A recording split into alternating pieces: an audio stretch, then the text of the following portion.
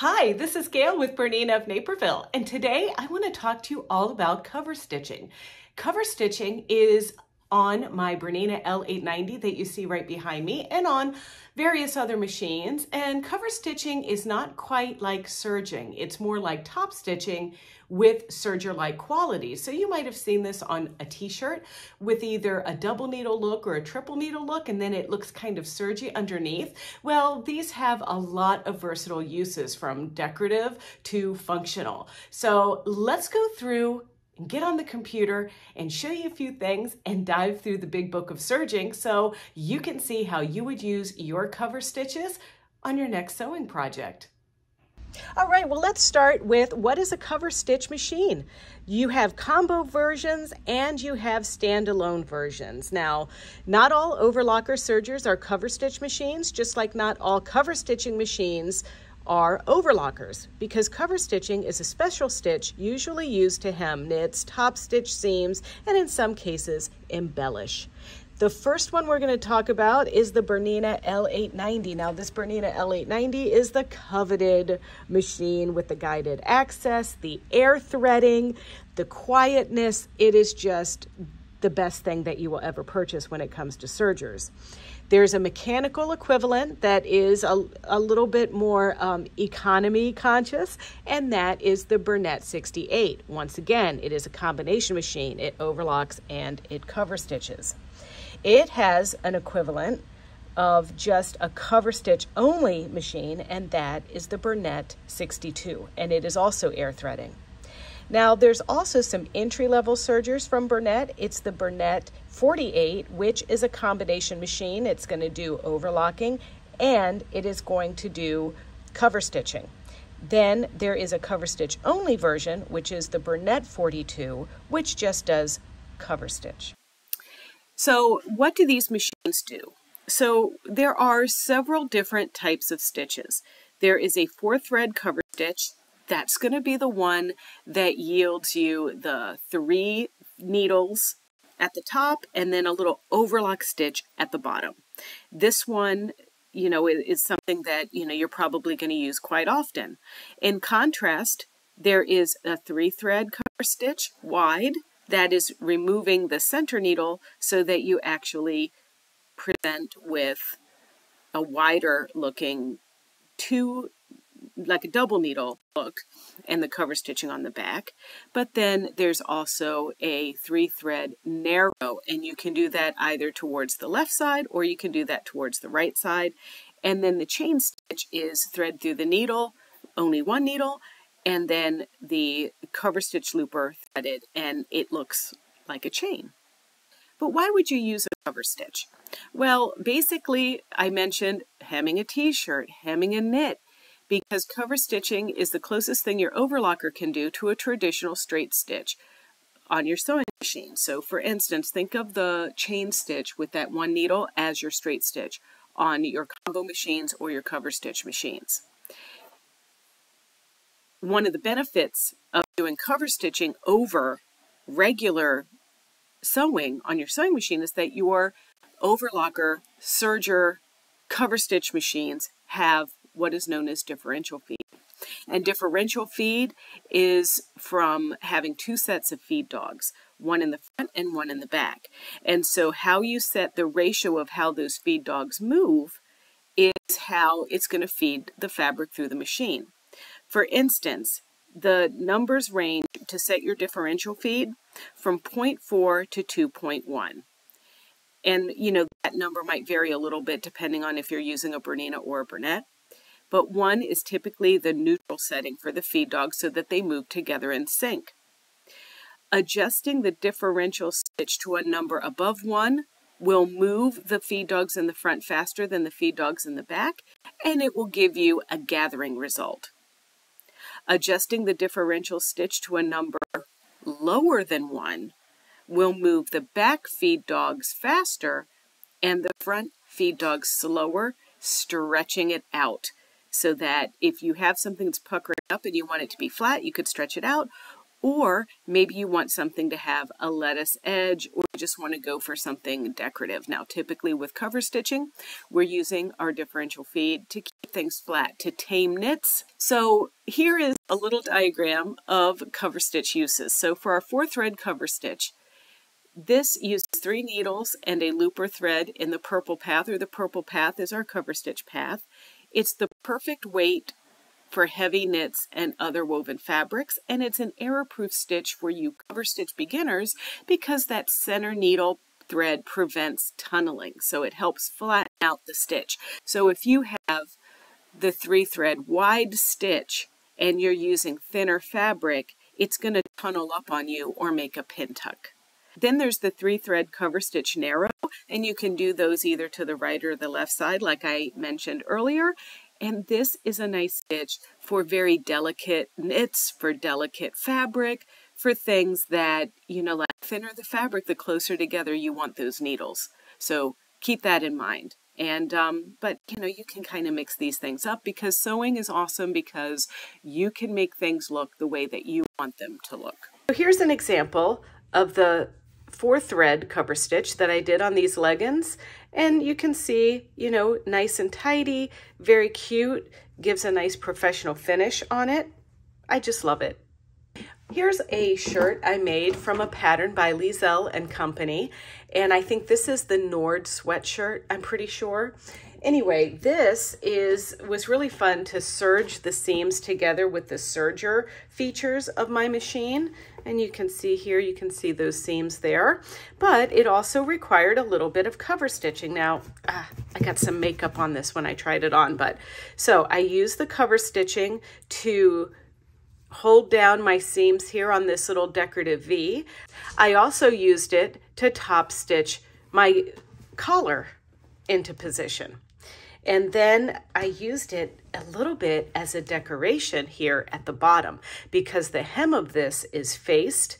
So I actually sewed the facing on, turned it up, and sewed from this side, which allowed me, using my soft lock thread in my machine, that soft lock by Wonderfill, and got that nice little top stitching on my shirt. And it came out really great, and I love the shirt, but it's really warm, so I only save it for the super cold days. Now, a lot of you have been asking, how do you tie off your cover stitching stitches? Well, I think it's pretty easy. I just simply stop at the end of my work, lift my presser foot, and use my little pulling device to pull a long loop, cut it on the side of my machine, then release the bottom piece and cut that, and then those stitches are locked off and they're not going to pull away. Now the chain stitch is similar to a straight stitch on a sewing machine. Like I mentioned, you can use this for hemming, you can use this to assemble 2 pieces of fabric together, you can quilt with it, you can definitely use it for basting because if you don't lock off your stitches, that chain stitch will pull right out. Most of the time you don't want that to happen, but if you're basting, you want that to be easy. And then decoration. Then there are combo stitches. Now these are the stitches that require 5 threads, and the combo stitches can only be done on combo machines. So there is an overlock element to the stitch as well as a straight stitch. So what you're looking at here in the sample on the right is a combo stitch. So we have used our 3 threads as an overlock stitch, so it's a 3-thread overlock, and then we have a 2-thread chain. And this is an awesome stitch if you are sewing together like pajama pants made of woven and you just want to use your serger and you don't want to have to be relying on your sewing machine, because that chain stitch gives you a tight, secure stitch. On your regular overlock stitches, if you try to sew wovens together with an overlock stitch, you get these tiny little dots showing because the tension never gets totally tight, so it doesn't always give you a perfect seam, particularly like on tight things. And I don't really recommend on like fitted items that are woven sewing your seams with a serger. Now I did not make these jeans, but I wanted to take this as an opportunity to show you that, look, this inseam of these jeans is stitched together with a combo 5-thread 3-thread overlock, and chain stitch. Also, the hem of the jeans was done with a chain stitch. You can also, you see this stitch done on denim as well, but it's just a quick way to do a seam. It can also be decorative, and it can also be something where you use if you're sewing a woven to a knit together. So it's, you know, just experiment with it because it has a lot of fun options. So this is a project that we did from Inspiration Magazine, and this is a great example of a combination using my embroidery machine and my L890 serger. Because I have done my narrow 3-thread cover stitch here on the neckline, you can see that here. And then I used the combo stitch, and I mentioned that the combo stitch is sometimes good for sewing a knit to a woven, and you can see here that's exactly what I did here. So this is cotton lawn and this is light ribbing, and so you can see there's the bottom side of that chain, and that came out great. And then when I did that narrow 3-thread cover stitching on the bottom of this blouse, it worked quite well on the actual blouse part as well. And sometimes a lot of you have asked me, like, when you're doing a hem using the cover stitching, you know, some of us are really good at guiding the fabric through the machine and others not so good. Well, one of the things that I like to use first of all is the stay tape. And this stay tape comes in a roll, and you can get it in 1/4 inch, 1/2 inch, and all of that. And I particularly like the double-sided kind. It's almost like Stitch Witchery, but a little bit thinner. And you press that onto your hem, and then you peel the tape off, then you fold your hem up and press, and it keeps it nice and neat. Another thing too is that I use the guides on the plate of my cover stitch to line things up under the foot. This one in particular, you know, I just, you know, happened to fold it up neat and tidy and was able to get it great. But if you are not using any of those products and you want to just roll over your hem, stitch it following those guides, you can also take applique scissors, like these little duckbill scissors, and trim really close and get any excess that's creeping away from your piece with these. The sky is the limit when it comes to decorative stitches. I mean, do you see here I have my fringe bag that I made, and this was just a total experiment. I call this the avocado bag, but in this case I've used my decorative thread in my chain stitch to quilt my bag. I use the chain stitch to assemble the bag, and I use the cover stitching to hold on my fringe. Also in the background there, you see an example of cover stitch plaid. We have a video that we did where I made a little stocking, and I did like faux-Burberry or faux Burberry plaid. That is a video. If you're interested in that technique, definitely check that one out. But this is just really fun and, you know, a great project to play around with your serger. We also have a class coming up in the store where we're doing Tabitha Tote from Sookie Sews, and that uses a little bit of the serger plaid element as well. And if you notice, you'll see a heavier thread that I've put in that cover stitch looper, and that's why this does such a good job, because this is just not something that you can easily replicate on your sewing machine. When you're doing the decorative stitching, you can do 3 to 4 thread cover stitching. The decorative thread goes through the looper path or the purple path or the cover stitch path.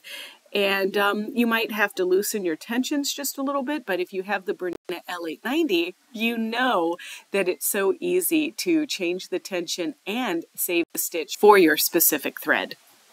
And you can do this with 3-thread cover stitching as well, and the chain stitching. And I actually used the chain stitch to enhance a crazy quilt block for quilting, and we did this in our embroidered crazy quilt series. There's 6 videos with this, but the second video is using the serger to do the decorative stitching, so you might want to check that out.